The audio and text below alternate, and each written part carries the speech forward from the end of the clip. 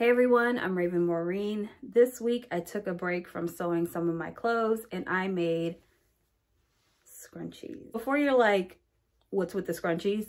My dog ate all of my store-bought scrunchies. So before we get started, I want to tell you that this was a zero-cost project since all of these are my scraps. I do prefer satin because I do use it in my hair at night when I go to sleep. Let's start sewing. I first took a piece of fabric and cut it 6 inches by 22 inches, and then I took the short side and folded it down about a 1/2 inch towards the wrong side of the fabric. After I pressed it down, I turned my fabric right sides together and decided to use my Wonder Clips and press that down again to make it nice and neat.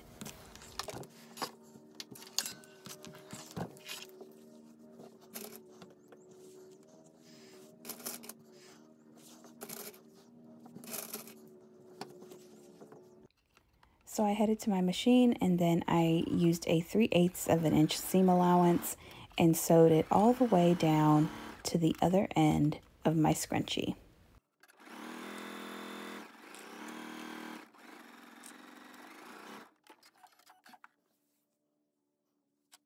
Using my loop turner, I went ahead and inserted it into what is now a tube, and I turned the tube right side out.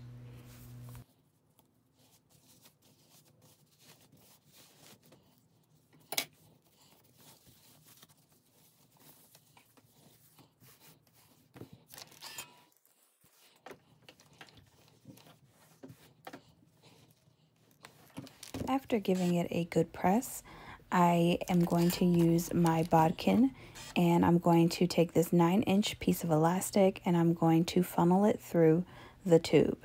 And this is where it starts to take a scrunchie form.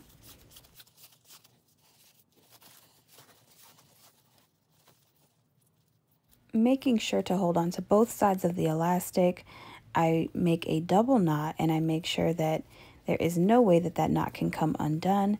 And then I go ahead and I tuck my raw edge into my folded edge and give it another good press, put in some pins, and take it to my machine to do an edge stitch.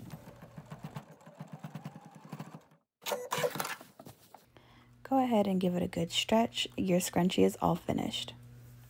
All right. Thank y'all for watching. I hope you guys enjoyed this tutorial. Don't forget to hit that like button and subscribe. I'll see y'all next time. Bye.